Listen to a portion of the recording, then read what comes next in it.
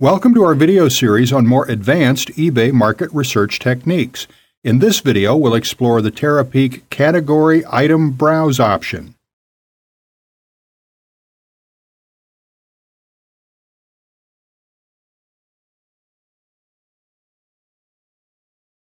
Now, let's start taking a look through the Category submenu. And there are three options: Item Browse, Trend, and Top Sellers. Let's start with Item Browse. Okay, in the first place here, you're presented with basically every category and the first level subcategories on eBay. They're all listed here.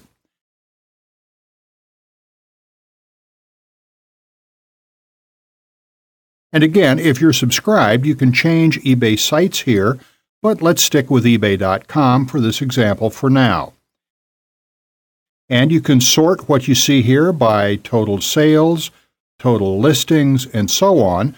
So basically, it's asking you in the first place whether you're more interested in what categories and subcategories had the most sales, or the most listings, or the highest number of sold listings, or the highest number of bids, the sell-through percentage. The sell-through percentage is, of course, the number of auctions that ran divided by the number of auctions that were actually completed successfully. So if all the auctions that ran in a subcategory finished successfully, then the sell-through rate would be 100%. So what percentage of the auctions in that category actually finished successfully? That's the sell-through rate, or sell-through percentage. Then, which categories have the most bids for listing, and which categories have the highest average price? So let's stick with total sales for now. And you can choose 1, 7, or 30 days for this. So let's click on Go for those choices to take effect.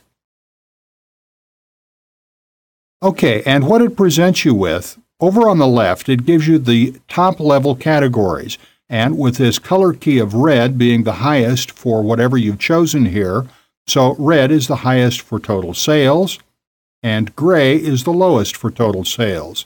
So the category with high total sales, clothing, shoes, and accessories. And low for total sales, crafts, DVDs and movies, entertainment memorabilia.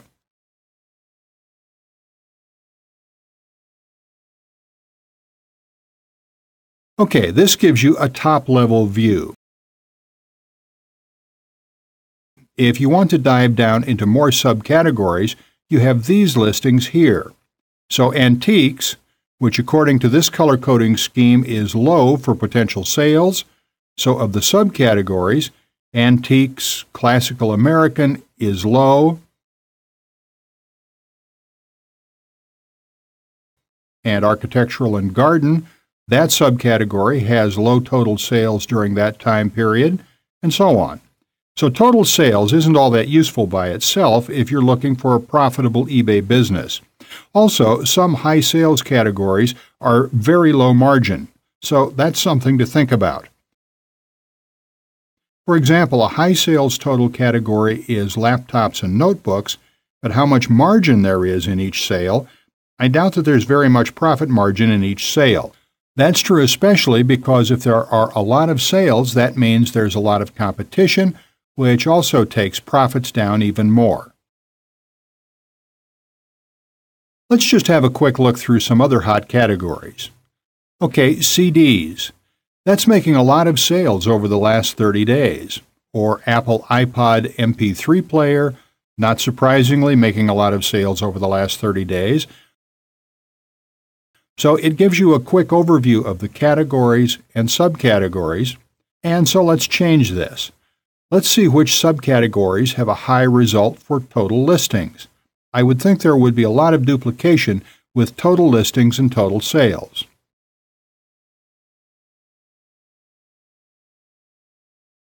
Okay, interestingly, there doesn't seem to be too much duplication. For example, laptops and notebooks is now gray, so low total listings, and maybe actually an important factor regarding this is that because notebooks and laptops are quite high-value items, several $100s at least per auction probably, there will maybe be fewer total listings, even though the sales value overall could be quite high. Whereas lower-priced items, such as CDs, would probably have more listings, but obviously it's a much lower price per listing. CDs are still giving a high ranking here, so there's a little duplication, but not duplication in every instance. Okay, other options. Let's have a look at sell-through rate. Which categories and subcategories have the highest sell-through rate over the last 30 days? And okay, laptops and notebooks are back again. They have a high sell-through rate. And interestingly, CDs have now gone gray, so there's obviously a low sell-through rate for CDs. But how can you use this information? Sell-through rate is, of course, very important. For example, you need to take into consideration, out of every 10 auctions that you run, how many of them are actually going to be successful. You have to factor that in, because obviously you're going to have higher auction running costs if you have a lot of auctions that don't end successfully. Then you're going to have to factor that in with the price per sale and the profits per sale for you. So perhaps a broad way to look at it is that categories that have a lower sell-through rate, you'll probably be interested then in a good profit margin, because if you have to list the same item several times to sell it, then your profit margin is going to go down and down. But if you have a decent profit margin, you're still going to come out ahead there. But if it's a category with a low profit margin and a low sell-through rate, then you'll probably struggle. So this is really helpful for finding out why current auctions aren't doing as well as they could be, because it gives you a good overall view of how well things are doing in that category you might be selling in, or the categories you might be selling in. It's also great for market research for new potential products to sell and markets to sell to. Again, if it has a low sell-through rate, such as here, wine, but maybe there's enough profit margin there to maybe make it worthwhile. So you'll have to dig deeper to see whether it's actually worth your while. And if there is a low profit margin, how are they making their money? Are they just trying to introduce customers to their company on eBay, then following up with them via email or through regular mail or however else they may follow up?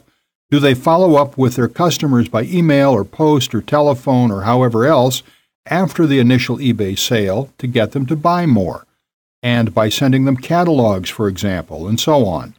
So you'll have to take all of this into consideration. Now let's take a quick look at bids per listing.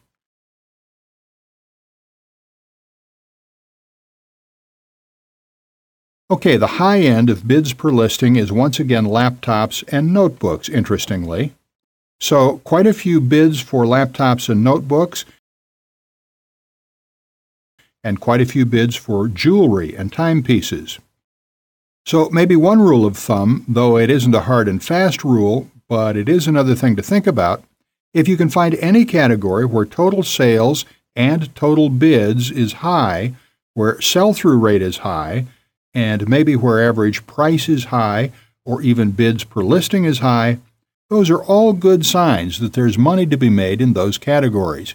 But again, that's just a very broad overview, so you would have to dig deeper.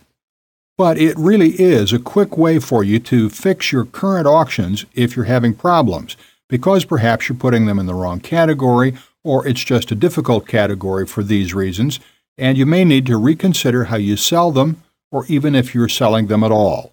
So it's also great for finding potential new categories for selling.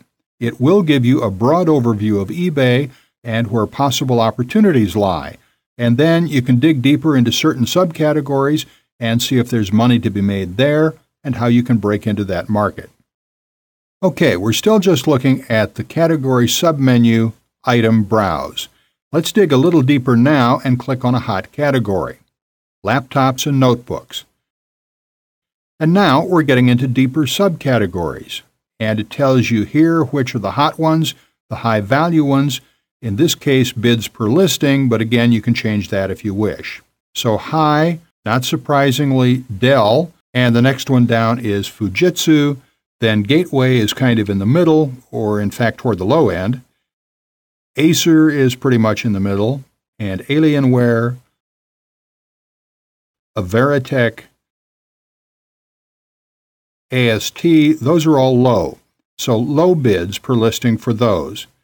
Let's take a look further down. And Sony is orange, Toshiba yellow. Orange is low, so surprisingly Sony is low, while Toshiba is fairly high at yellow for bids per listing. Then we can dive in even deeper. So if we click on Dell, on this link here, and now it's just showing this particular category at an item level. It's showing you the individual items. So once you have an idea of the categories, you want to dig in deeper. Then you can start looking through the items here and seeing if you can compete. Okay, taking a look here.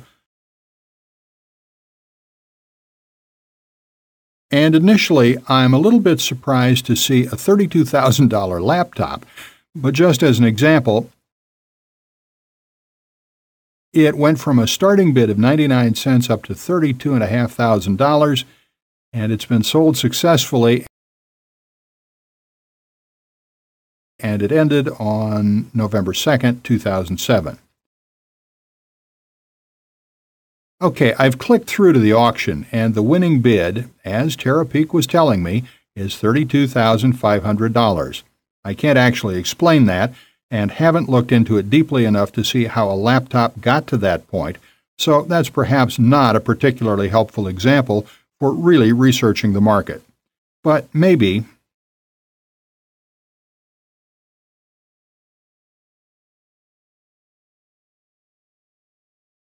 Okay, I clicked on the End Price column heading to actually sort the list in ascending order.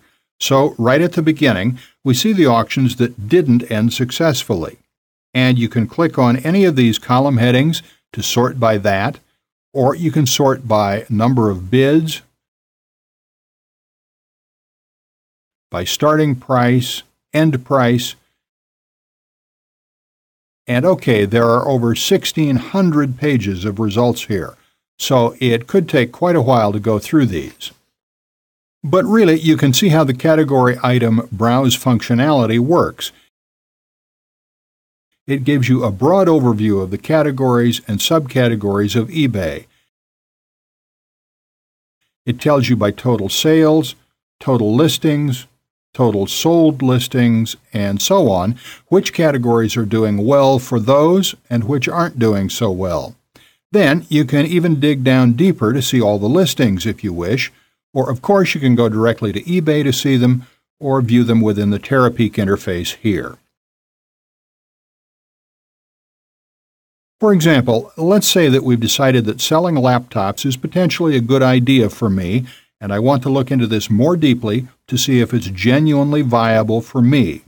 Then, you would spend some time here just getting a feel for the market, finding out what's selling and what isn't selling. Then you can start piecing together what's actually selling well, and then of course it becomes a question of whether you can source it at a price that makes sense to you where you can make a profit. Or if you aren't making a profit, whether you're prepared to just break even or go slightly into the red on the initial sale to gain a customer so you can continue to sell to them in the future. Okay, just to wrap up this example, I've sorted the item results here by the number of bids. So the top one is 122 bids, with a starting price of a penny and an end price of $255. And okay, there's the item. Then the next one is 99 bids, and so on. So as I mentioned, this feature of TeraPeak is good for giving you broad research, but further features of this service, which I'll come to in later videos, allow you to dive in even deeper and present you with very useful and very actionable information much more quickly. But as already mentioned, looking at it very broadly, this feature is a good way to get a feel for categories, which categories might be good for you to sell existing products in, or which categories may be good for you to move into and start selling in.